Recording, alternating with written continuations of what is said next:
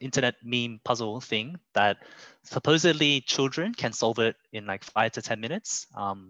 Programmers can solve it in like an hour, and people with higher education, it supposedly takes even longer. So if you know the answer, like just have a go at trying to figure this out. Oh my God, fucking hell, Travis. I was about to say if you...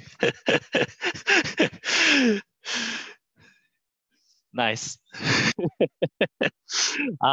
Yeah, it's hard to get this, right? Some people already know, yeah. So I guess, when you try to solve things like this, it's hard to, at first, think what the pattern is, right?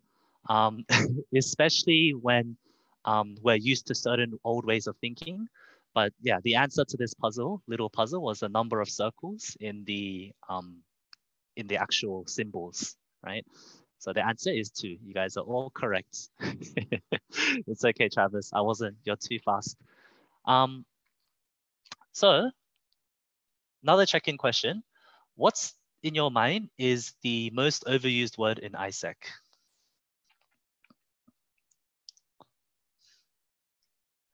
Okay, fine. Besides ISEC. Leadership, strategic, leadership. PNF, is that a word? Is that an acronym? Amazing. Why? Impact. Essence. Yeah. It's really interesting because if this was asked to me many years ago, I would have probably said exchange. Yeah, but leadership is probably more, yeah. Nice. Okay. So following that, what about in like corporate settings? What do you think is the most like overly used word? Just take a guess. When? Meeting? Oh my God, I think you guys are right, actually. Meeting. Profit. No, people don't actually go around saying profit. Growth, money, do trackers, join the meeting. Yeah, it's pro meeting. Oh, but see, I have my own answer, what I think corporate says the most, but no one has said this word yet. It's really interesting. So actually my answer would be this one, innovation. I think innovation is said so much in corporate, like let's innovate, let's find an innovative solution. So today's question is this: what's really hindering innovation? And I want to talk a bit about innovation, right?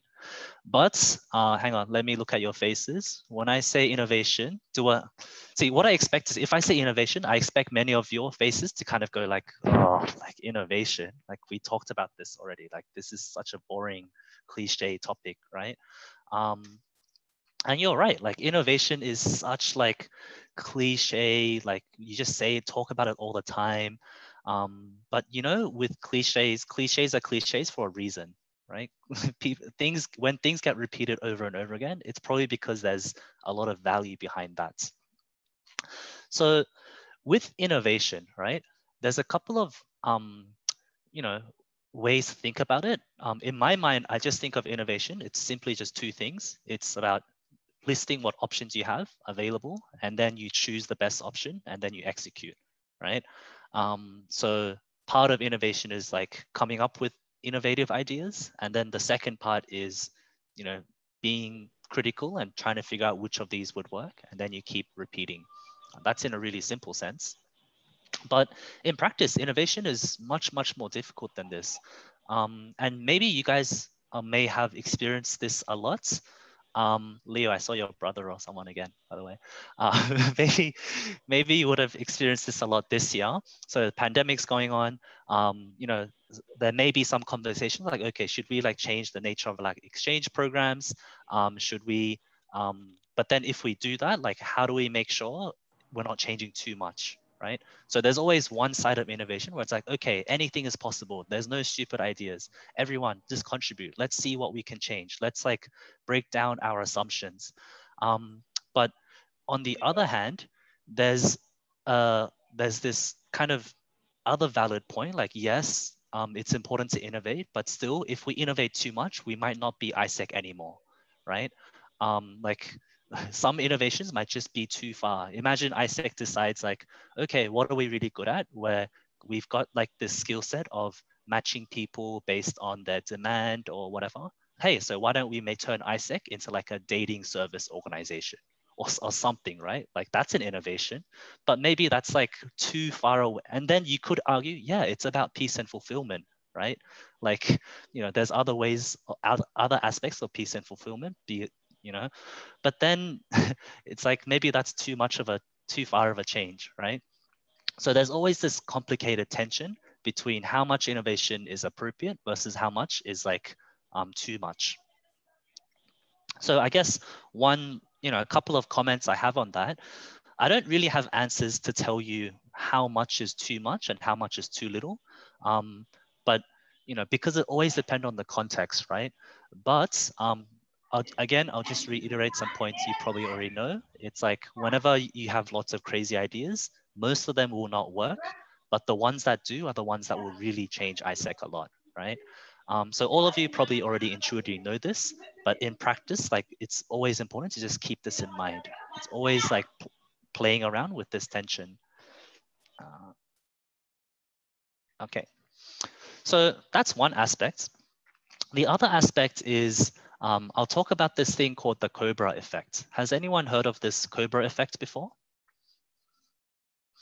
No? Yeah. So this is just a little bit of a random thing, right? So supposedly in the British colonial India, there was a problem of just having so many cobras around, right? So what the government actually suggested was, if you catch a cobra and bring me their head, I'll give you like a reward, right? So at first, it was working quite well. The number of cobras on the street tended to be reduced. But then over time, the number of cobras just kept increasing and increasing, despite more and more people bringing the cobra heads. And the reason for this is because at first people were genuinely trying to catch the cobras, but then over time they realized it's much easier to just breed the cobras at home and then bring it to the government and cash in their reward, right? So actually this solution, this supposedly innovative solution, made the problem even worse than before. So I guess one kind of, story or lesson to keep in mind is if you rush innovation too much, you can make things worse, right? So it's important to gather information, validate assumptions, like just think ahead of second order effects. So that's one aspect. Now, I'm trying to see as many of your faces now as possible. As I'm telling this story, I see most of faces just going like, yeah, okay, that makes sense. I agree with you. It's important not to rush, otherwise I can make it worse. But what if I tell you the complete opposite thing as well? What if I also tell you, if you decide things too slowly, if you don't make a decision, that itself is also a decision, right? So sometimes if you innovate too slow, you're going to screw up as well, right? Like if you decide too late, that's effectively the same as not deciding at all. Inaction is itself an action. And there's this other quote that has a lot of truth behind it, is that the biggest risk is not taking any risk. So you might be thinking like, damn, another kind of situation where on one hand, you want to avoid the Cobra effect, which is what I talk about first. And on the other hand, you want to avoid analysis paralysis. Like if you overthink things, you'll decide too slow and it can make things worse. So again, like it's like contradicting things about innovation, right? So maybe again, I don't have answers or a detailed framework of what is the right amount or balance in between. But one kind of rough rule of thumb that I found personally helpful is this quote: if a decision is reversible, usually the biggest risk is acting too slow. If the decision is irreversible, then the biggest risk is usually acting too fast. So again, just these are more like guides as opposed to clear black and white rules. So innovation is tricky, right? So far I talked about two tensions, innovating too much versus preserving the core. I talked about avoiding analysis paralysis, but also avoiding the Cobra effects. And then there's more aspects too. It's the whole idea of like courage, like taking risk, because sometimes if you already have in your mind, like, okay, I want to innovate, I know it's the right thing to do, I have an idea in mind, but often what's stopping us is not really rational strategic things, but it's more irrational fear, right? So there's like lots of good quotes about the importance of courage. Like, I think a really cliche one in ISEC is like, step out of your comfort zone. Another one that I really like is like, courage is not the absence of fear, it's being afraid but doing it anyway. Another one maybe you heard is, the fool didn't know it was impossible, so he did it. So again, you look at this, you're like, yeah, okay, let's be courageous, let's be brave, let's do it, man. But then there's a flip side to that as well, because the thing is, when courage goes well, people commend you, like, wow, you are so brave. But if it doesn't work, people just say, that was so stupid and reckless. Like, why did you do that, right? So that's the flip side of courage. Like, yes, sometimes two people can do the exact same action, and depending on the outcome, retrospectively, it's categorized as either courageous or stupid or reckless, right? So again, there's another kind of tension to be resolved here. And when I think about risk, right, I kind of personally think of risk almost as like, there's two broad types of risks. There's like recoverable risks and unrecoverable risks. So I'll tell you like a little bit, some more random personal stories, right? So in my spare time, I really like traveling to places that I call like underrated destinations. So places that people don't usually visit that often, right?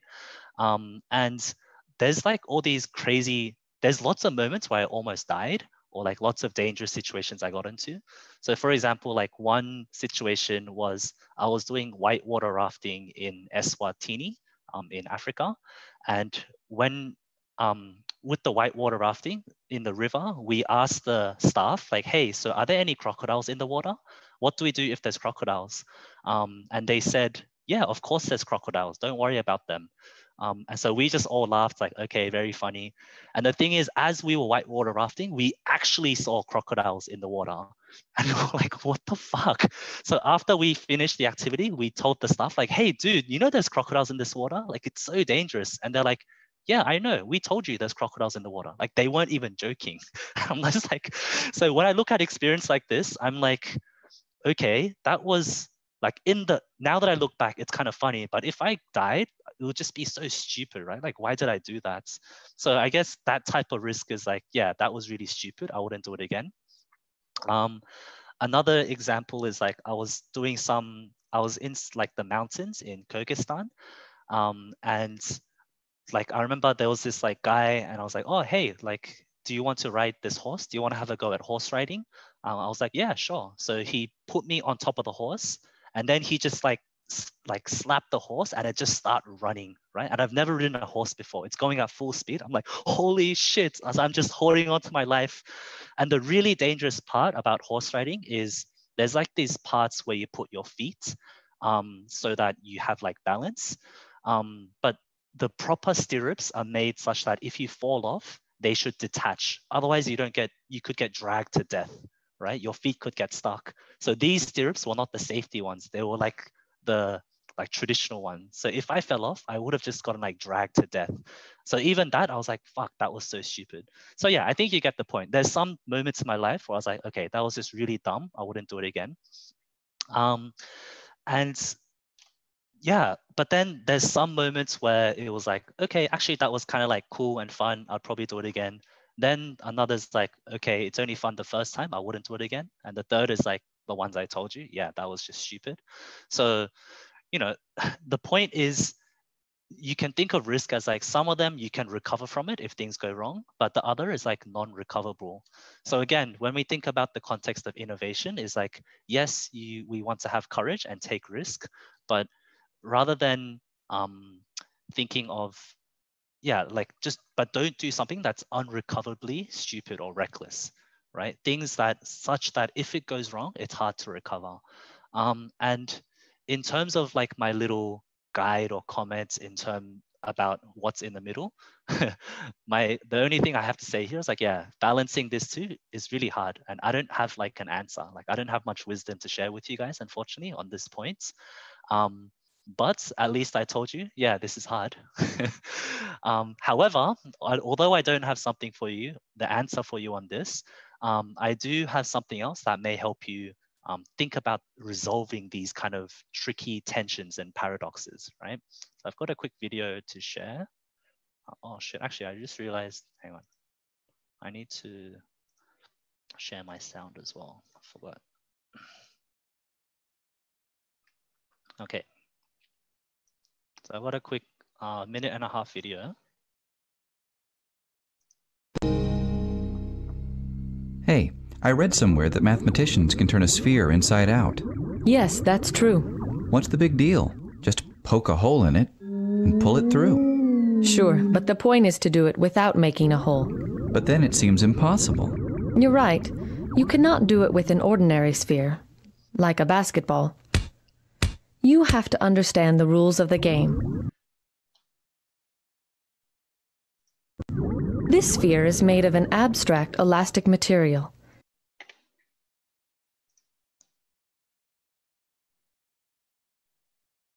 Oops.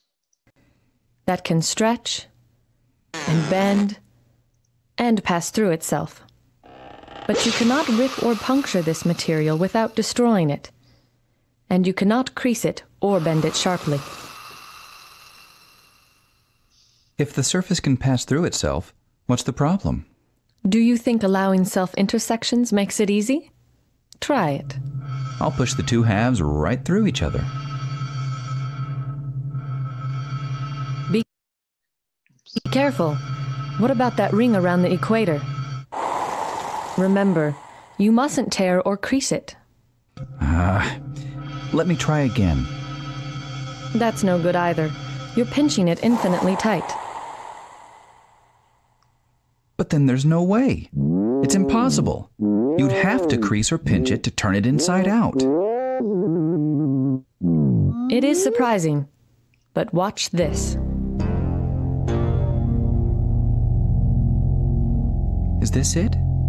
Is this a sphere turning inside out? You bet. That wasn't easy to follow, was it?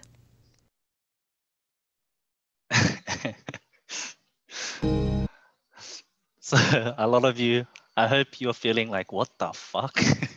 What the hell? Who would have ever imagined that's the solution, right?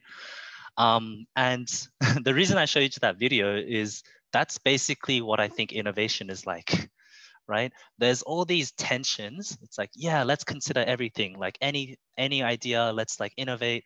But on the other hand, you need to preserve the core. Then it's like, okay, we need to decide fast. If we don't want to, we can't have all the information. We'll never have enough information. So let's just, go with our intuition. But on the other hand, if you're not careful, you can make things worse. Then on one hand, it's like, yeah, let's be brave, let's be courageous. But on the other hand, you don't want to be reckless. So the question is like, so then how do I know what's the right amount of balance, right? It's so tricky. And this is what's kind of difficult about a lot of conventional wisdom. A lot of conventional wisdom out there, if I say each of these things separately, many of you would go, yeah, okay, that makes sense, fair enough. But they all contradict each other, right? They all, you can't listen to all of, it's hard to listen to all of them at the same time. So then the next question is like, well, how does one actually go about resolving a paradox like this? How do I know what is the right amount of balance, right? So I really thought about this for a long, long time. And in terms of the antidote or the answer to this, it's actually something that I already shared with all of you guys. I actually shared it with you already, the antidote, right? The answer to this is, I think, again, reconsidering what questions you're asking, right? Because when you think about innovation, you're really just trying to answer certain questions, right? But then whenever you kind of get stuck into a situation like this, usually it's probably because, I wouldn't say it's probably because you're asking the wrong question, but if you ask better questions, it will give you more and more clues into actually figuring out like where on the spectrum I should be, right? And I cannot emphasize this enough. There's a reason I brought this up as the day one question. There's a reason I keep repeating it, just like how cliche innovation and courage, just how these are cliche things. I really hope that me saying, are you asking the right question, becomes a cliche of this conference, right? Because like of everything that I've ever learned in my entire life, like this is by far the most important piece of wisdom that I've ever encountered today. Like it is so powerful, and it is just, I just cannot emphasize it enough. So wrapping up, basically, innovation is hard. Resolving paradoxes, there's no kind of clear answers. However, whenever you're stuck, just keep asking yourself, like, am I asking the right question? Is there better questions here? And chances are you should be able to come up with something that's just one step closer to what you're trying to do. So yeah, so have a think about it, right? Now back to your entities. Just have a think throughout today and the rest of the conference, like what's really hindering your entity or either yourself from innovating? Is it more because you don't know how much is too much? Is it more because about speed of decision making? Or is it more about balancing courage and stupidity or recklessness, right? Yeah, have a think about that, guys. So day 4 is a bit more about team management component of leadership. So I think a lot of practical lessons to be learned here. And yeah, I don't have more to say. So lots of management stuff. Enjoy today, guys. Less is more.